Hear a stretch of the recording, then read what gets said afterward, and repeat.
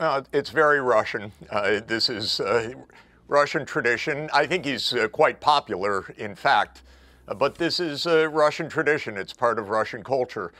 He's a strong leader, and the Russian people expect a strong leader, and we have to deal with a strong leader in Russia. The Wall Street Journal recently put you first on its list of Putin's American cheerleaders. How did you feel about that? I didn't even see that, so interesting that you tell me. It's not exactly my point. My point has been for years, let's avoid this war and let's stop the war in Ukraine. It's not a matter of cheerleading, it's a matter of common sense.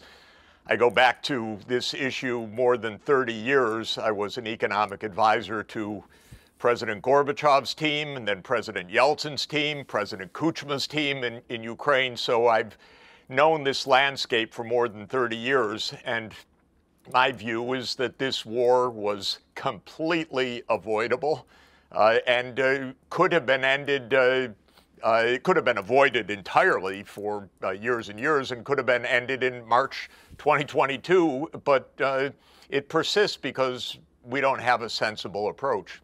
But isn't the reality that Putin always wanted to get his hands on Ukraine? He's now got his hands on Ukraine by killing a lot of Ukrainians and invading the country illegally, invading a sovereign democratic country illegally. And whatever his protestations about NATO encroachment and so on, this is, of course, exactly why Ukraine wanted to be part of NATO, and that perhaps the biggest mistake Ukraine made was to give up its nuclear weapons. Well, I think the mistake is that Ukraine should have been a neutral buffer between Russia and NATO, and that's how it started out as an independent state in 1991. The United States had its eye on getting Ukraine into the U.S. orbit already from 1992. Zbig Brzezinski spelled it out in 1997. Many people thought this was a path to disaster, and it's turned out to be a path to disaster.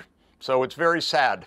It could have been peaceful and neutral and independent, and that wasn't good enough for the United States. And I understand completely why Russia wouldn't want NATO on the 2,000-kilometer border of Ukraine and Russia. So it's just very sad, very predictable. George Kennan called it exactly in 1997. Interestingly, our current CIA director, Bill Burns, who was in 2008 the U.S. ambassador to Russia, sent back a famous memo called "Niet means Niet." No, don't do it. It's not just Putin, it's the entire political class that absolutely rejects Ukraine and NATO. And we should have been prudent, but we're not very prudent. We had our designs, and we have walked into a disaster. But more than that, we talked Ukraine into a complete disaster. I mean, the other way of looking at this is that Ukraine wanted to be a sovereign democratic country after the breakup of the Soviet Union. In fact, the vast majority of people in Ukraine voted for that. And that this was the complete antithesis of how Putin saw the lay of the land. And he thought, no, I'm not having that. I'm going to go and grab Crimea, then I'll grab a lot of Ukraine, try it in Georgia. I mean, at what point does he do this stuff where even someone who's trying to be fair-minded about his intentions, like yourself, might think, I wonder if I'm right, and maybe he is just a pathological liar and a homicidal maniac? Here's the real screw-up by the U.S. was not just pushing NATO, but playing real games and participating in the overthrow of Yanukovych in February 2014. We overthrew a government, and the United States played a major role in that. I happened to see some of it firsthand. Pretty ugly, but pretty standard stuff. This is what the U.S. does. When it doesn't like a government or a government standing in the way, it stirs things up. It puts in a lot of money. It funds unrest. It stokes unrest. And it did that in February 2014. That was really the huge mistake. That was a gambit, a typical so-called covert, but not very covert, U.S. regime change operation. And it was absolutely the path to the disaster that we're in right now. So I think the main point is you have two sides playing a lot of games, but for the United States to be pushing so hard to Russia's border was absolutely premeditated and stupid, really stupid. It got us into this mess, and you could see it coming so clearly for the last 10 years. What is your view of I begged the White House I begged the White House many times, avoid the war, stop. Just tell them NATO's not coming. Ukraine will do just fine. And they wouldn't do it because this has been a 30-year project of the United States also. This is how it works. This has been a long-standing game, announced, explained. Brzezinski laid it all out for us in 1997. So we've seen it. But it's not a good idea. Let me ask you, though, what is your view of Vladimir Putin? Well, I think he's very smart, very tough.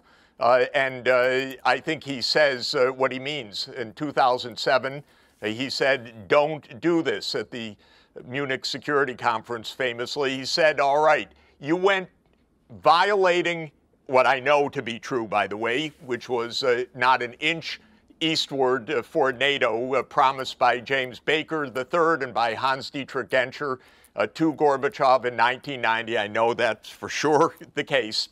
The United States expanded NATO to Poland, Hungary, Czech Republic in the Clinton period, and then to 7 more countries in 2004, Latvia, Lithuania, Estonia, Slovakia, Slovenia, Romania, and Bulgaria. And then in 2007, Putin said, stop. All right, stop. No more, not to Ukraine. So what does George W. do in 2008 in Bucharest? Of course, what does he do? He says, guarantee Ukraine and Georgia.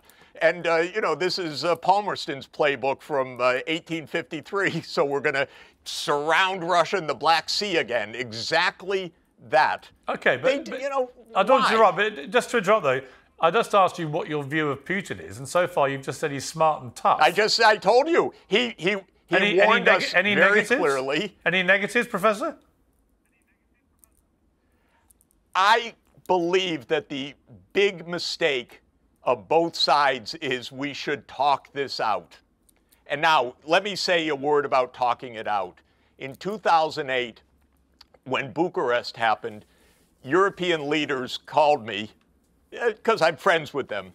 They said, what is your crazy president doing? By the way, some who are in power right now, I won't name names, what is your president doing? Why is he destabilizing things? He promised he wasn't going to push Ukraine. That's what European leaders say in private. They don't say it in public. We avoided the negotiations. Then 2014 came. Sadly, Piers, I saw it. I saw some of it firsthand. It was ugly. The United States should not be funding overthrows of governments. We did. I know it. Okay. So I happened to be there soon afterwards with the hand-picked government, hand-picked by Victoria Nuland. We didn't talk then. Then came the Minsk agreements. And then the United States said privately, even though the UN Security Council has backed both Minsk I and Minsk II, you don't have to do this. And so with Poroshenko, don't worry about it. Then we heard, of course, Chancellor Merkel say afterwards, yeah, we weren't taking it too seriously, even though Germany and France were the guarantors of that. Then on December 15th, 2021, Putin put it down in a draft U.S.-Russia security agreement. I read it. I called the White House.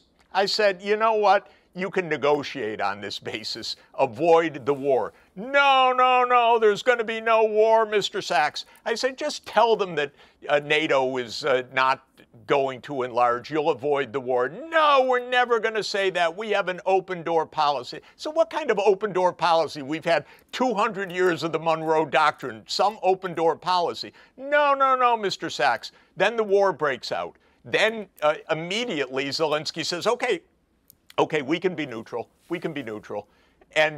negotiations start. As you know, Naftali Bennett, informally the Prime Minister of Israel, and Turkey with its very skilled diplomacy.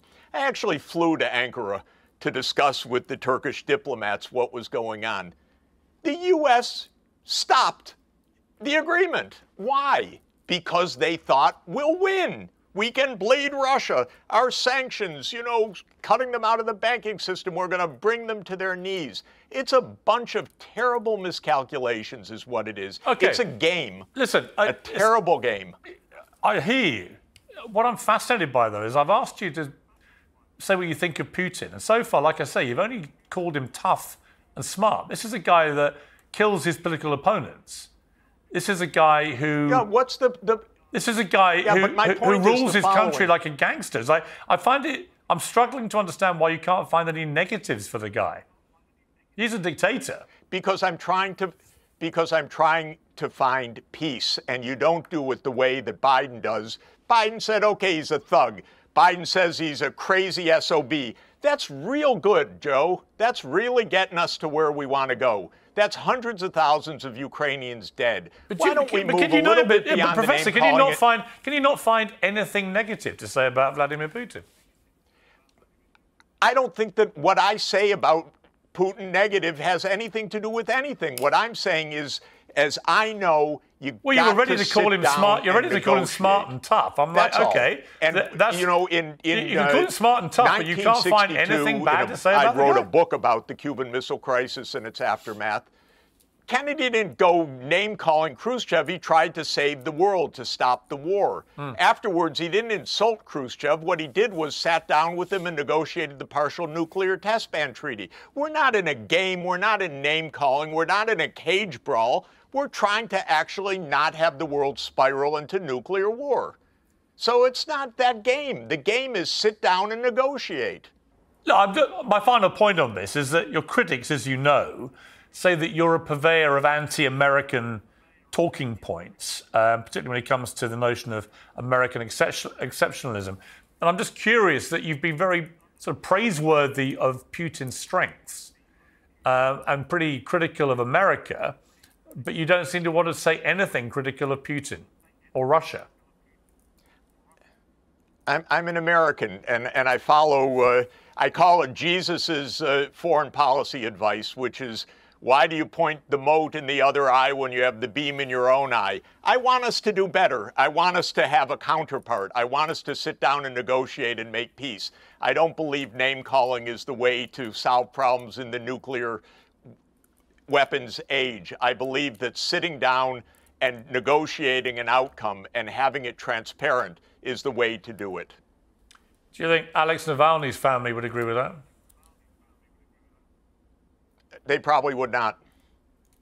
The House of Representatives in Congress voted 352 to 65 to pass a measure basically that will lead to the forced sale or ban of TikTok in America. And it's because of concerns that it's Chinese owned and could be used to monitor and manipulate Americans. What do you think of this? I think it's absurd. Why? I think we're in the middle of... because I think we're in the middle of a very typical American paranoid phase. This is a country that knows very little about, where the political class, let me say, knows very little about anything.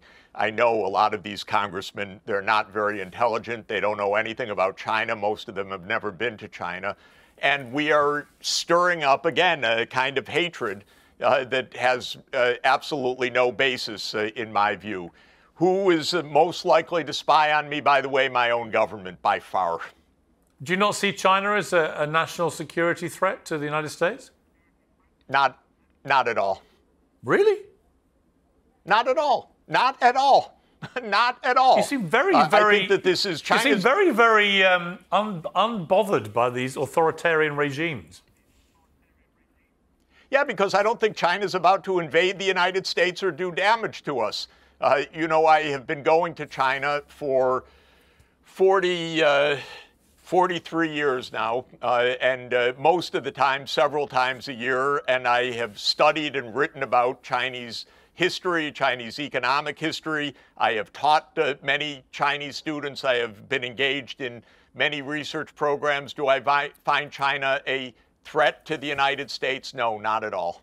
What if China invades Taiwan, as seems increasingly likely in the next 3 years? Well, the thing that would make it most likely, as I have said to Taiwanese friends and senior officials, is for the United States to be shipping armaments to Taiwan, because the United States is doing exactly what it said it would not do. It said 40 years ago, actually a little more than 40 years ago, in a very important and famous communique, that the United States not only observes the one China policy, but it has no intention of providing arms to Taiwan over the long term, and that it is going to taper off its arms supply to Taiwan. So in this sense, I think the United States, as usual, is stirring up things. Is it really smart, for example, for the Speaker of the House over the objection of Beijing to fly to Taiwan? I think it's absolutely reckless and stupid. Do I think it's in Taiwan's interest? Absolutely not. It's exactly what we were talking about with Ukraine.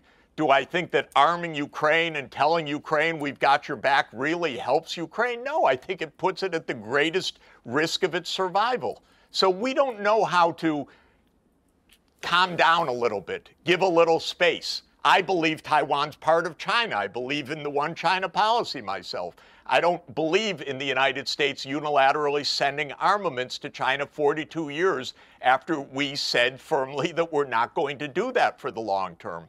So I don't believe in it, no. You're very trusting, Professor Sachs. Russia, China, I both get a pass from you? I want to have normal, mutually respectful relations with other countries. I actually happen to like Chinese civilization. I think that they've done a wonderful job of economic development over the last 40 years, the most successful for any large area in the whole world. I've seen a lot of it close up.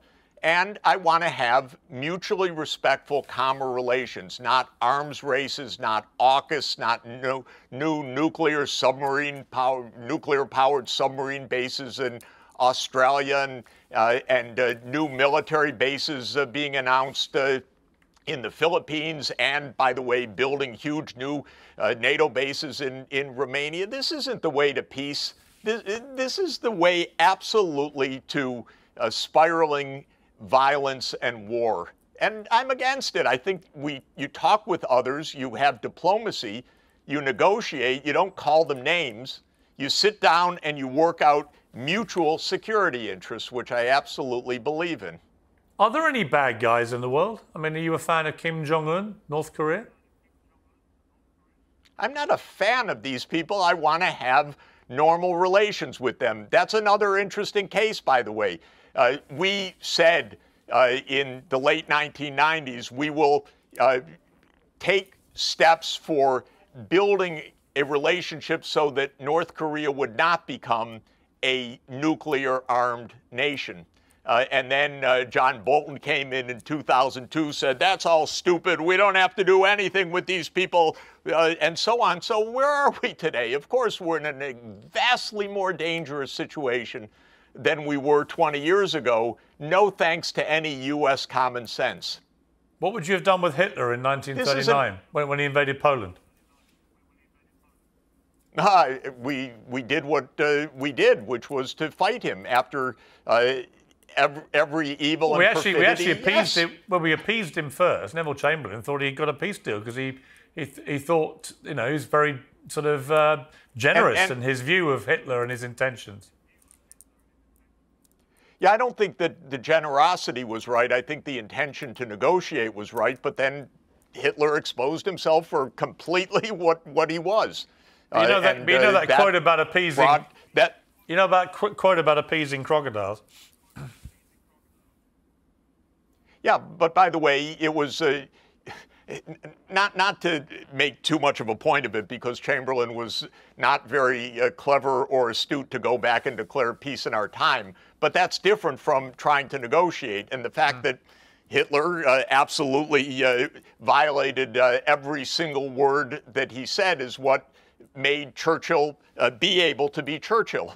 So this is fine. You negotiate. If the negotiations fail, you do something different. This is clear. I'm not saying that everything gets solved by negotiations, but we're going out of our way every day to avoid negotiations. And we've been doing that for 15 years in the particular case of Ukraine. I know it because they never negotiate over this. They don't even negotiate. That's the whole point. No one to talk to. I want to talk to you before we finish. That's not true. No, I hear you. I want to talk to you before we finish about Israel and the war with Hamas. You know, I've said repeatedly in the last few months, it's a very difficult situation in the sense that Israel was subjected to an utterly horrific terror attack and obviously had to respond. You have a population where half of the population is children. Hamas clearly live amongst that civilian population. And if you want to get rid of Hamas, who have gone on the record since October the 7th saying they want to repeat it again and again and again, so everyone would understand that, how do you get rid of them without doing what Israel is doing? And yet by doing what they're doing, they're encountering more and more public rage around the world. Where's the moral position here for you on this? Well, the problem is that Israel has the most extremist religious nationalist government in its history, so they have no intention of living side by side with the Palestinians under any circumstances. If you look at what this government actually represents, it's not hidden from view. It's directly stated almost every day. Greater Israel, which means from the Jordan River to the Mediterranean, they want to rule over all of the territory. So there's no end game here politically other than complete domination or ethnic cleansing or slaughter or whatever. And with a government like that in Israel, there's nothing but war ahead. So this is the terrible problem. And I happen to know this situation also very well because it's now 52 years since I started going to Israel. We've never seen anything like this government. This is the most right-wing, extremist, zealous, messianic, rule over all of Palestine group that is imaginable. See, I agree. And that's why we're in a... I actually agree with you about that. Yeah. But I always come back to how would any Israeli government be expected to respond to what happened on October the 7th? It was so outrageous, so overwhelming. They couldn't do nothing. So what do?